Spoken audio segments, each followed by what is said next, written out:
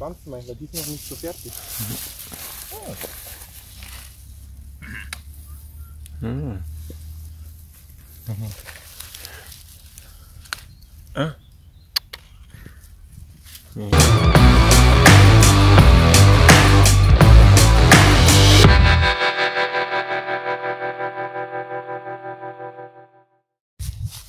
So hello guys, I'm back again in my vlog, and this time we are harvesting some strawberries here irgendwo in Dachau, somewhere here in Dachau. So, and I hope the next few months or few days or makakapag-upload na din ako ng videos ko ulit. But this time, since maganda yung weather, so we decided na mag-harvest ng strawberries. Yeah, so let's go.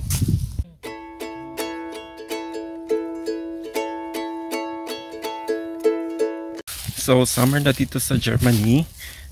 It's the month of June. So we have a nice weather today. It's about 26 degrees. And buti na lang off ako today.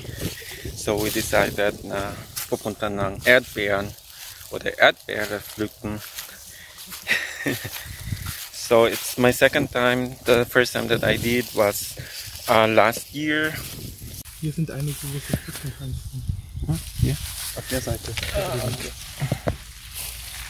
Da habe ich eins gefunden. Ah nee. Mm.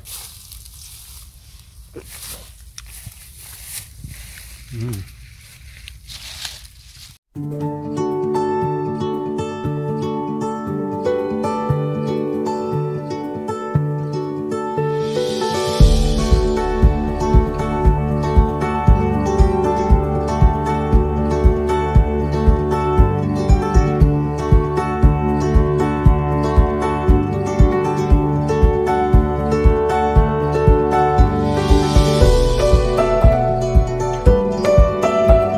Wir essen jetzt mal eine Erdbeere.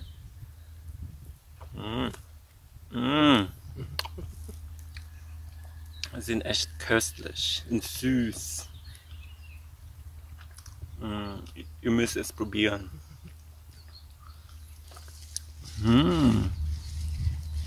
Lecker.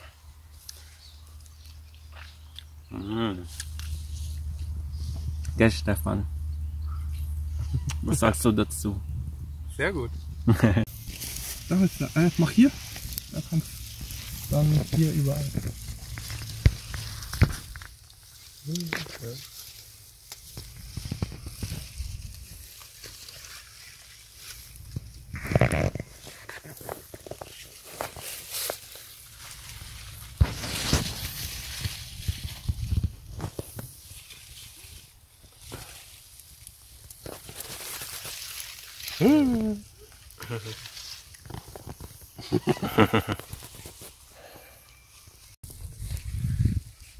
So pag mag-harvest tayo ng strawberries, so we need yung container para doon natin ilalagay yung mga strawberry. Pero pwede naman kayo kasi doon sa entrance ng strawberry field may nagpabantay, at saka pwede ka naman doon makapag rent, or they will give you a container also from them para may lalagyan ka na for the strawberries. So yun. So before you enter sa strawberry fields, so they will weigh your container para ma-sum up nila yung weight ng container mo kapag after mo na mag-harvest ng strawberry. Kasi I'm not sure how much would it cost. I think the last year that we've done or nakapag-harvest kami, hindi naman sobra ng 5 Euro. Das wird nicht über 5 Euro, oder? Doch? Also doch. Abot pala siya na 10 Euro. Pero makikita nyo, kannst du mir mal kurz geben? Pero sa ganitong kalaki ng container, so madami na din. Madaming strawberry na pwede mong ilalagay dyan. So, yeah, okay. So, pwede ka din during harvest time, so you can also eat some strawberries.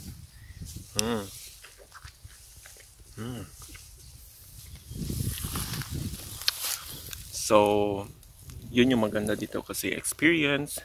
You have this kind of harvesting harvest experience. I don't know how do we say that in English, but it is how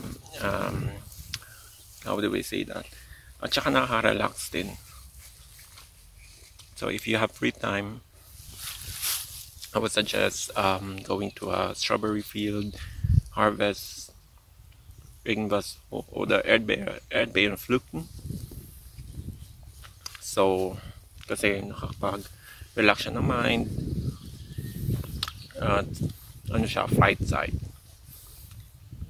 Kaya ano naman, so hindi naman siya actually costly talaga na akabot ng 20 euro. So just mag-ready lang kayo ng 10 euro and then you have the experience.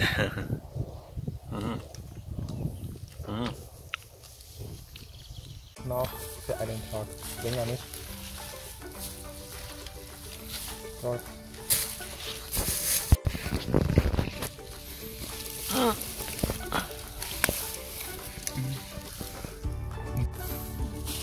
So you can see guys, ito hindi pa siya ripe. So pero dito you can see parang hindi pa siya fully red. So Die 30 cm noch dran.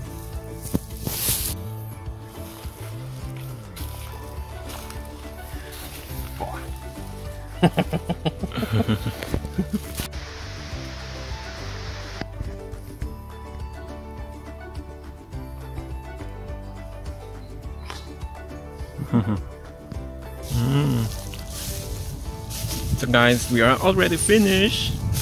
So pupunta na kami ulit sa entrance area or sa main entrance kasi i-weigh na namin yung strawberry.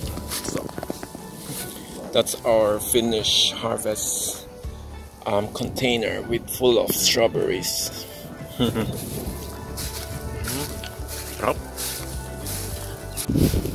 So ito yung before kami pumasok, so winay or tinimbang muna yung container. So kapag once ititimbang yung strawberry, so isa-sum up nila yung yung weigh ng container before at saka sa ngayon.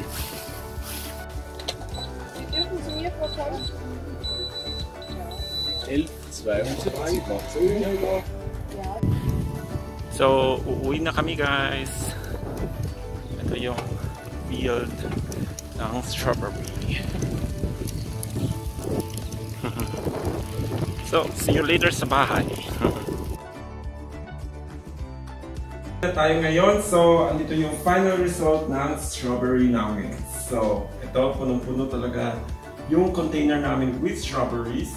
So mamayang gabi kakainin namin ito, and either gagawin ko siya ng juice or kakainin namin siya as fresh. So guys, I hope you enjoyed watching my video, and I hope we will see again in the next video. And don't forget to like, comment, and subscribe in my YouTube channel, and we will see you again. Bye!